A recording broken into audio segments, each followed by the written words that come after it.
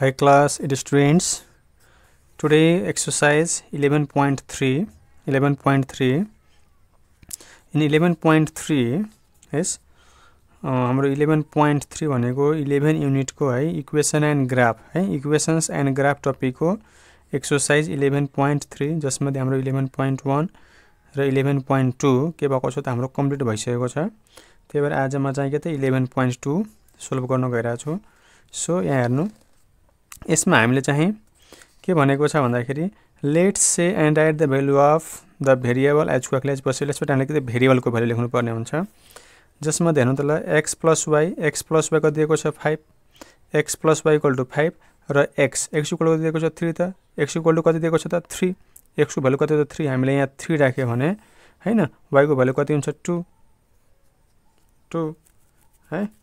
अब हाम्रो यहाँ के दिएको छ त x - y = 4 र x = कति दिएको छ त 1 हैन x = हाम्रो कति दिएको छ त 1 भने y को भ्यालु कति हुन्छ हामीले x को भ्यालु हामीले यहाँ 1 राख्यो भने हैन हामीले यहाँ x को भ्यालु 1 राख्यो भने हाम्रो y को भ्यालु कति हुन्छ त त्यो चाहिँ हामीले निकाल्नु पर्ने हुन्छ।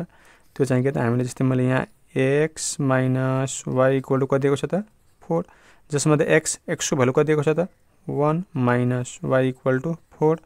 अहिले तपाईले सोल्भ गरौ त ल कस्तो हुन्छ यो -y ल +y -y उता गयो भने के हुन्छ +y र 4 यता भने के हुन्छ 1 - 4 कति हुन्छ -3।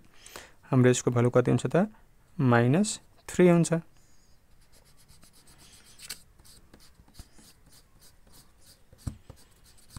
है -3।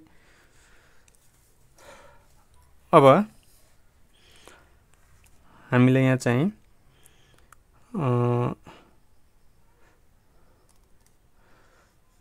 जस्तै हाम्रो x को भ्यालु हामीले 1 राखौ र y को भ्यालु -3 +4 है x - y = 4।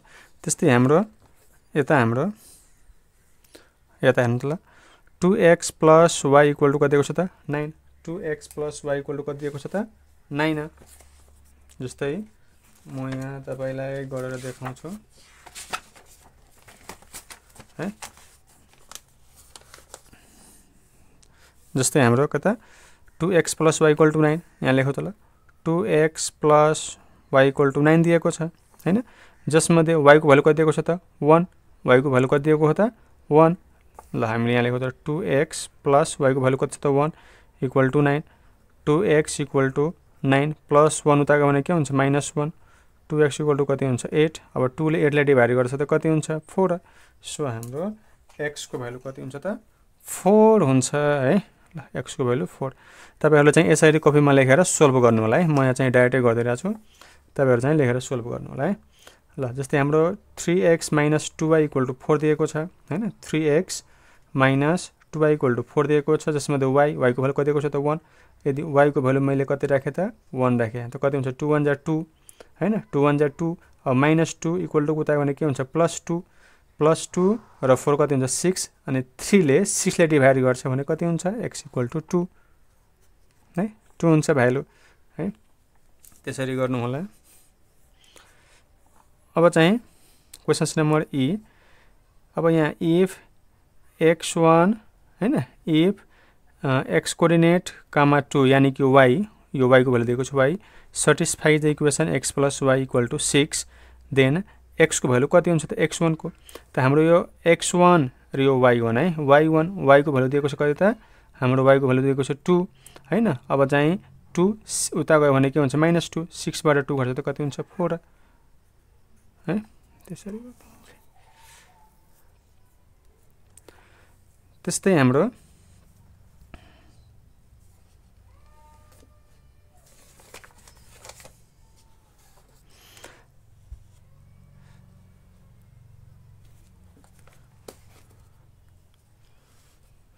ल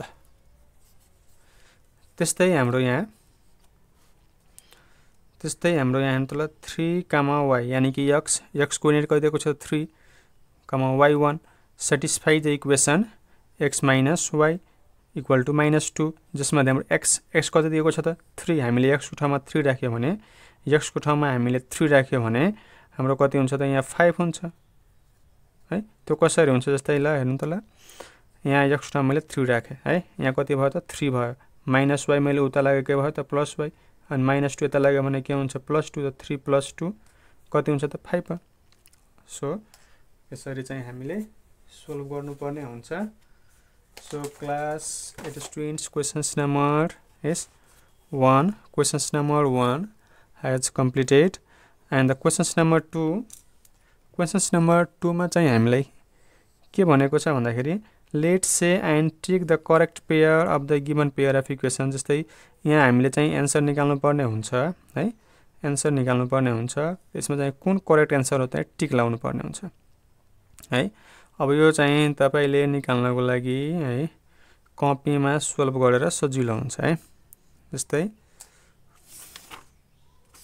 यहाँ 3टा दिएको छ, एउटा म यहाँ गर्दिन्छु।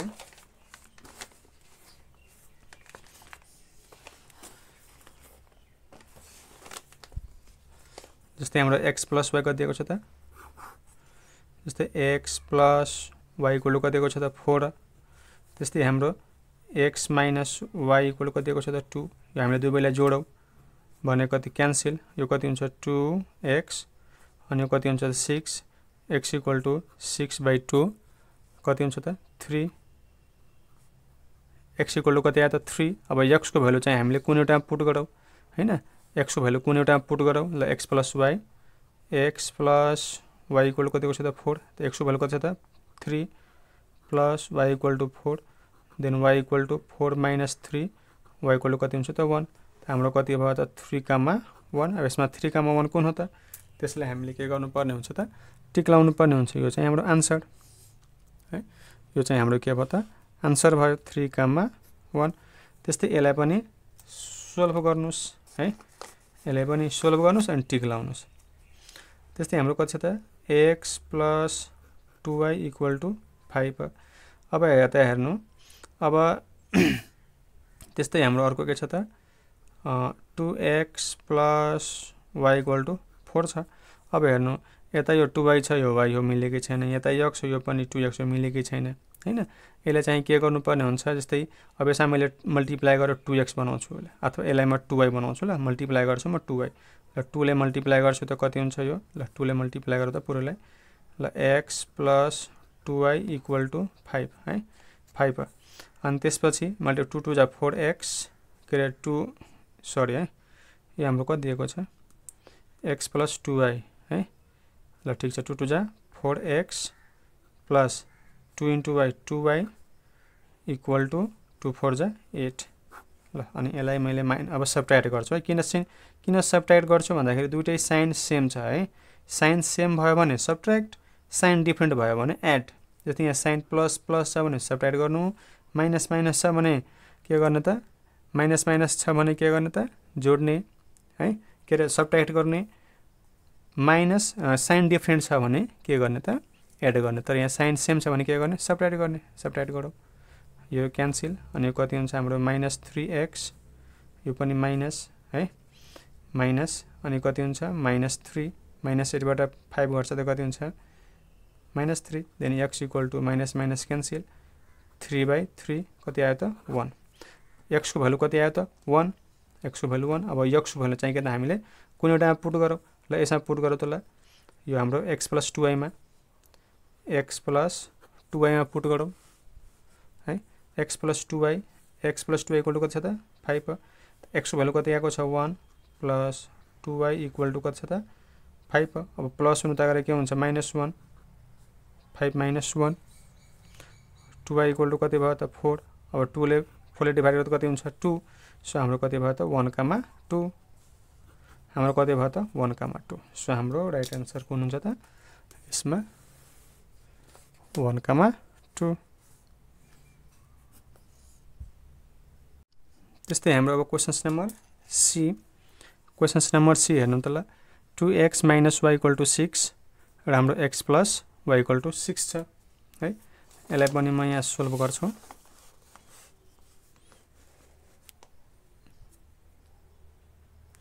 हेर्नु त, ल 2x - y = 6, त्यस्तै x + y = कति छ त 6 हो। मैले के भनेको थिएँ, साइन डिफरेन्ट भयो भने के गर्ने एड गर्ने है। साइन डिफ्रेन्ट भयो भने के गर्ने, एड गर्ने।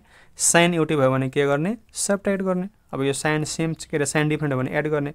एड गर्दाखेरि के हुन्छ, -y + y क्यान्सल।